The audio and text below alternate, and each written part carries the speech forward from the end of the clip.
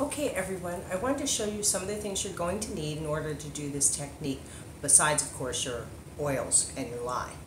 So I'm going to move you down here and I can show you how I set up for this.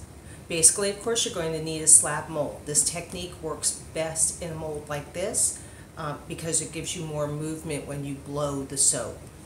Then I recommend putting your straw in a jar or a glass so that when you go ahead to use the straw and you have your gloves on, you don't get lye or soap batter close to your mouth. You can grab it right at the rim and pull it out and put it back every time. That way you don't risk getting anything on your lips. I have my regular pitchers, which I'm going to put my colors, which I'm going to use micas for this today. And I'm going to mix that with a little bit of oils from my base. Then what I'm going to do when I actually pour is I will pour that batter off into these cups, because with these cups I can squeeze them and make a little pouring spout, and they fit easily down into my mold so that I can place closely my colors one on top of the other. And then of course we have our gloves and our safety goggles. Having the goggles is going to become important because you're going to be leaning down on top of the soap. So if it does splash up, you definitely want to make sure that your eyes are protected as best you can. The other thing I'm going to be doing is pulling my hair back because I have long hair, and I suggest anyone who has any length to their hair, pull it away from your face because you really don't want to get lye on your hair. Okay, so we're ready to get started. What I have done is I have taken my lye water down to room temperature. My oils are at room temperature. I did add some sodium lactate to my lye water and also some kaolin clay to my oils. The consistency for this needs to be extremely fluid because we're going to be layering. So as you can see, I've got really no trace whatsoever. I just went to emulsification, which basically is about 2 or 3 bursts at about 20 seconds each, just to mix so that there's no separation of oil on top of your batter. Like I said, this needs to stay fluid the whole time. I wanted to show you, this is the straw I'm going to be using. It's just a Starbucks straw. You can use a variety. The larger, the more volume of air you're going to get, the thinner, the less volume. So you can play around with it and decide you can use multiple straws at one time. But for today's purposes, I'm just going to use the one straw. So let's get ready to mix our colors. What I have here are my micas that I have dispersed in some oil from my batter. I like to do it that way. You don't have to. It's whatever works for you. I have some white, I have a purple, I have green, and I have a pink. Now what I've done is added a little bit of neon to each one of these colors to just brighten it up some more. So let's get started. I'm going to basically try and separate this as best I can in equal parts for the colors and a little bit less for the white. We are going to use the white as a base in the bottom of the mold in order to give more fluid movement to the colors that we're going to put on top. If you were to just do it dry, you'll notice that it's a little bit harder to get the soap to move the way you want. So I'm going to go ahead and fill this to about halfway in my pitcher for my white, because I'm not going to use as much in the full soap as I will using a big part of it in the bottom. Now once I've mixed my batter, I don't touch my stick blender again. Everything is going to be blended by hand from here on out because again we need to stay fluid.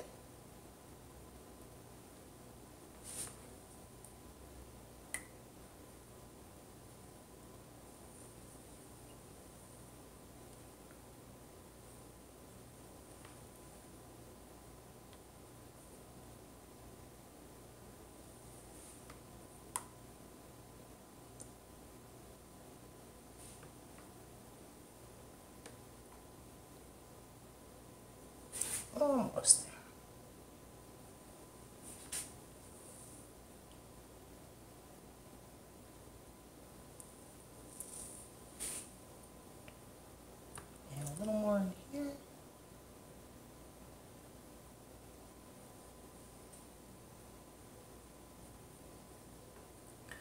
Now today I'm using micas. You can do this with natural colorants as well. It's for my purposes, I wanted to use the micas. I wanted a lot more contrast so that you can actually see the movement in the soap. The other thing I will say is the fragrance oil that I have chosen is one that I have worked with a lot, and I know exactly how it's going to behave. We'll just put the rest of that in there. You want something that is not going to accelerate, that is not going to cause any ricing. You want to know it extremely well because, like I said, this process takes a while, so you need as much time with a fluid batter as you can possibly get. So I'm going to mix these colors up.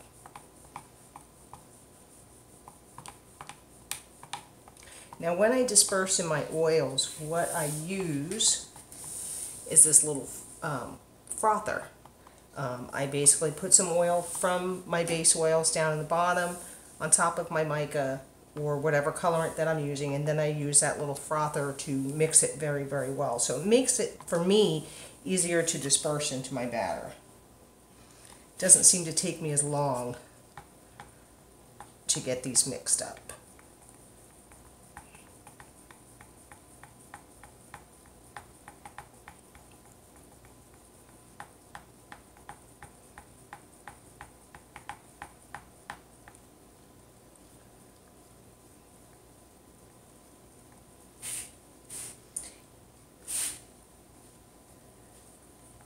And as you can see, I pulled my hair up out of my way. I did put an apron on because I'm a messy soaper. And this tends to be a little messy because you are blowing the soap everywhere. So I've also put down wax paper. It just makes it easier to cover my surface that way and easier to clean up in the end.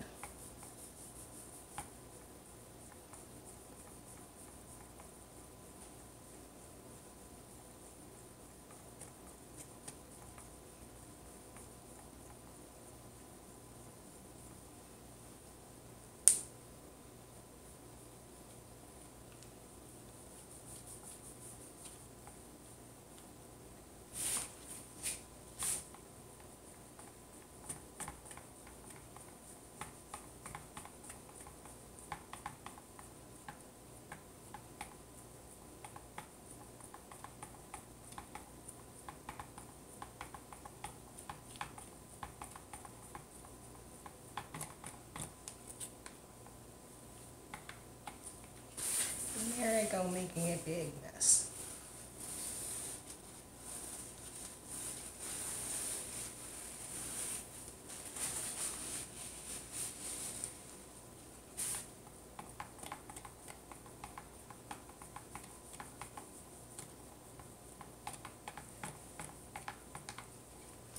And also, I don't add my fragrance oil till I'm ready to pour.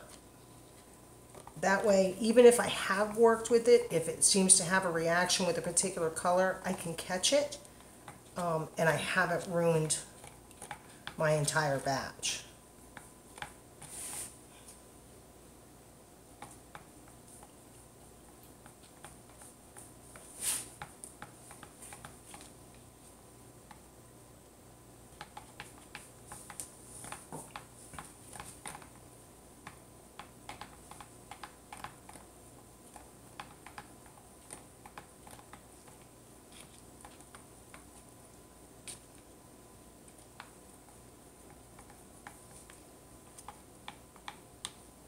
Okay, now that everything is mixed together, tidy this up a little bit.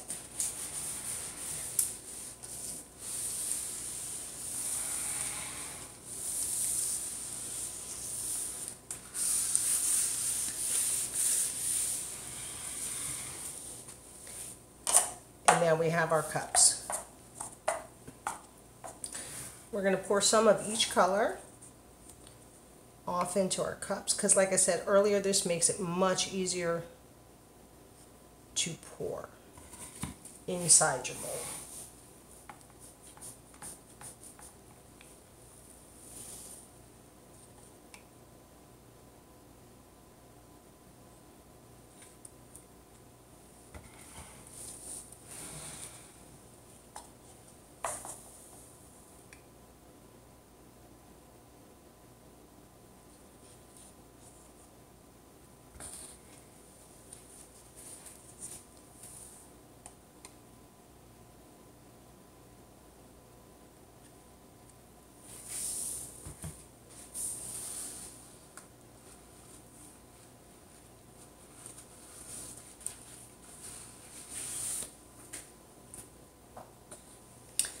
All right.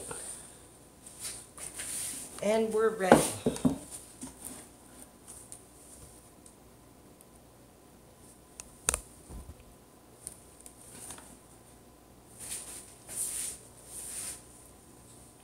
I'm going to put some colors on this side and some colors on this side. First thing we're going to start with is our base. And I'm going to take that white. I'm just going to pour a layer.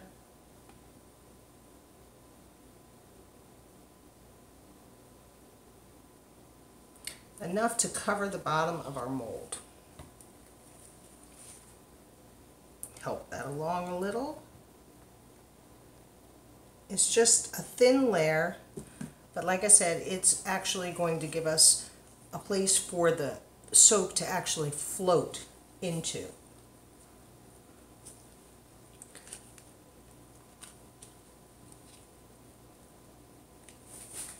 And what I want you to do is come down close. You really don't want to break through. You want to put a color, and then I'm going to grab my straw, like I said earlier, down by the rim of the jar, so that way it's not, my gloves aren't close to my mouth.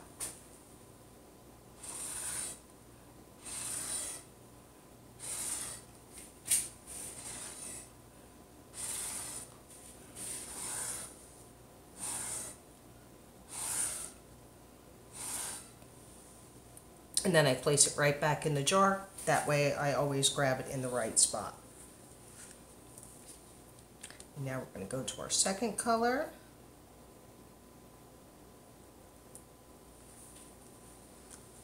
And we're going to do the same thing. Now, how hard you blow, and if you move the straw along, it'll help drag that color out if you want to do that.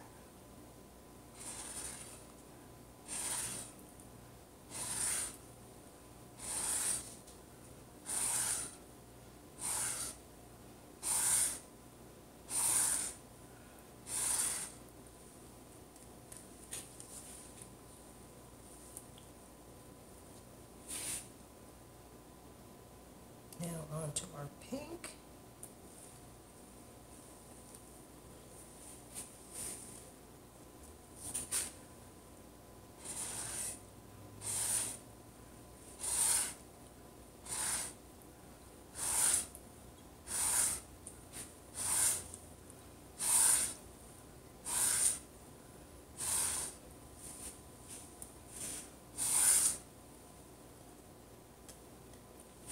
If you get in the center and you blow in and blow good and hard, and it will actually push the soap a little bit further and give you a little more dramatic effect. If you blow light, the soap is not going to travel as far, so it's going to stay closer to the center. So depending on what you're going for, you can design it however you like. As we go along and the soap builds up, it's going to be a little, you're going to have to blow a little harder to keep the soap moving, because as the depth gets higher, the more difficult it is to move the soap. It's not terribly difficult, but it does get more difficult.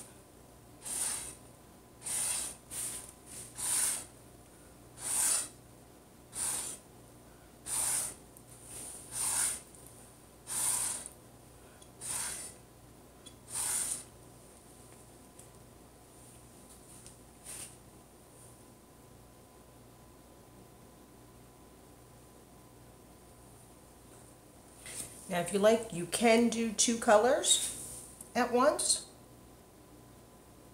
I always start off doing one, but as you go, this can get a little tedious, so if you want to try doing two or even maybe three colors at a time, feel free. You can do that.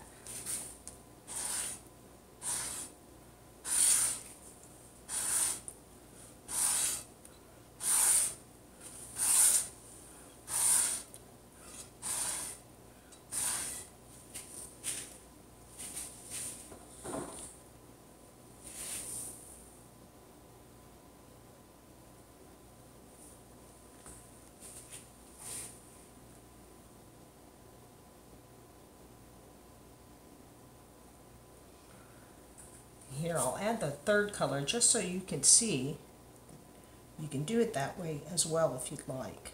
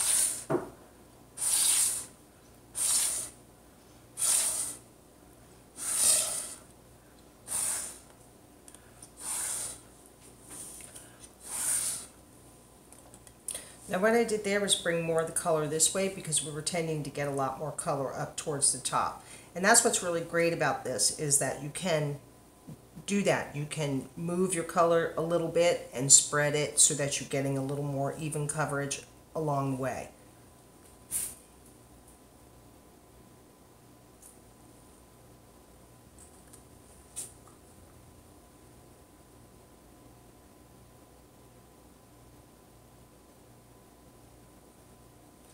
And we're just going to keep doing this till we fill this mold up.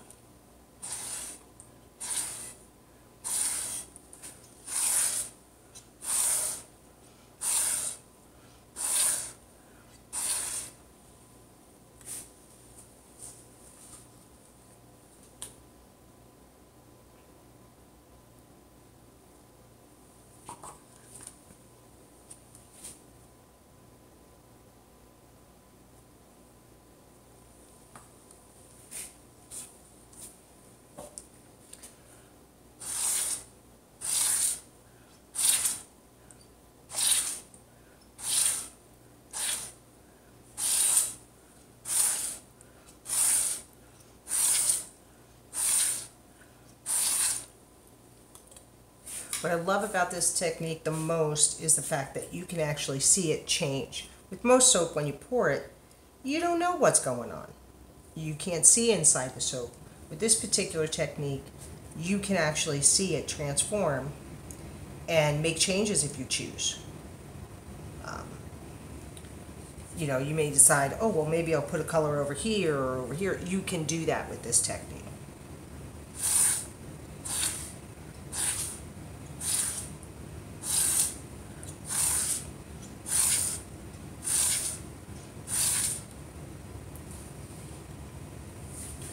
And like I said, it's also too, you can see it and go, well, you know what, I really like that, but I think I want some smaller.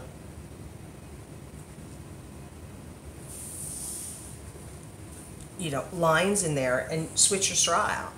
Try a different one. See if that works better for you.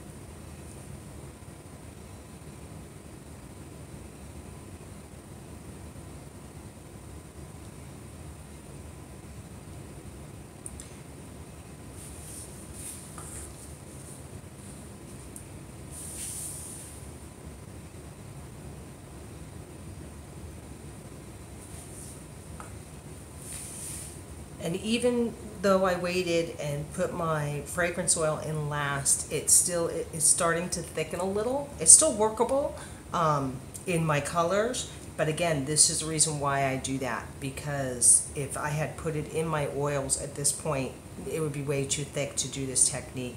So just keep that in mind, even if you know that fragrance oil, like I know this one I've used a lot.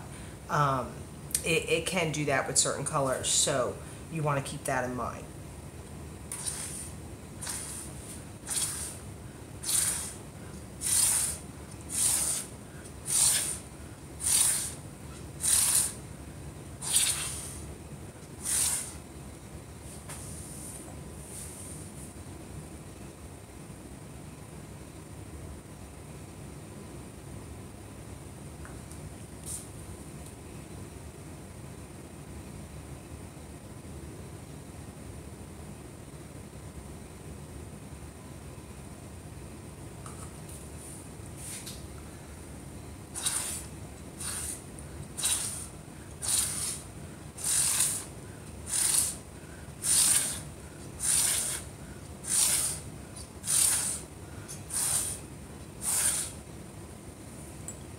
So what I don't like is how this is starting to migrate back here.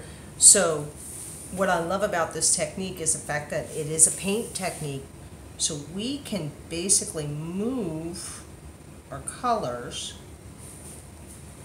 a little back towards the middle.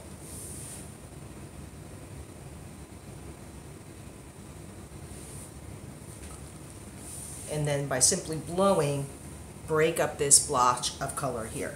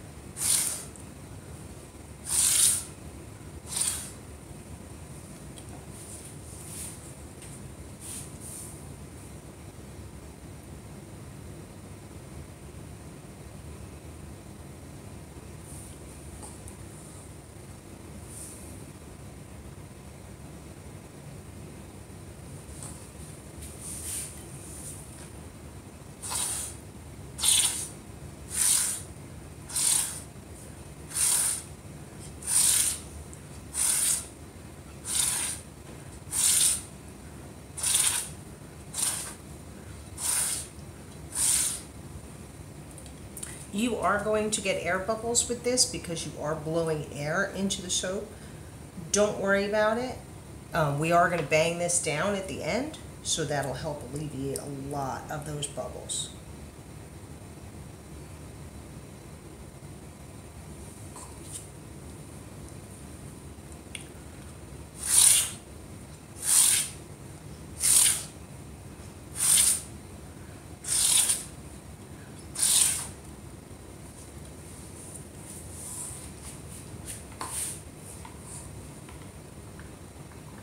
Step over here and get some more colors.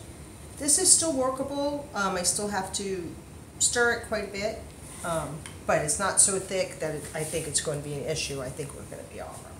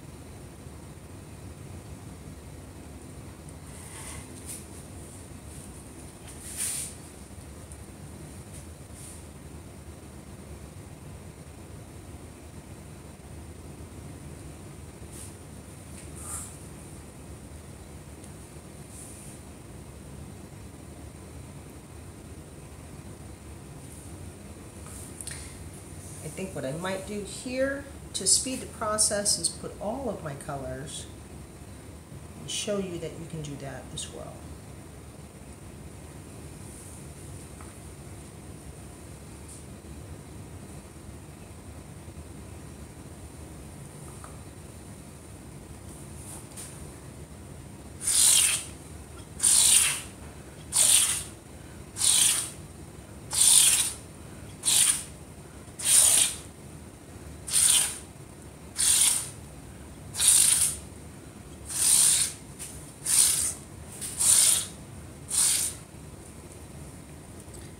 And as you can see, as it's getting thicker, it's getting a little harder. I'm having to blow a little bit harder each time.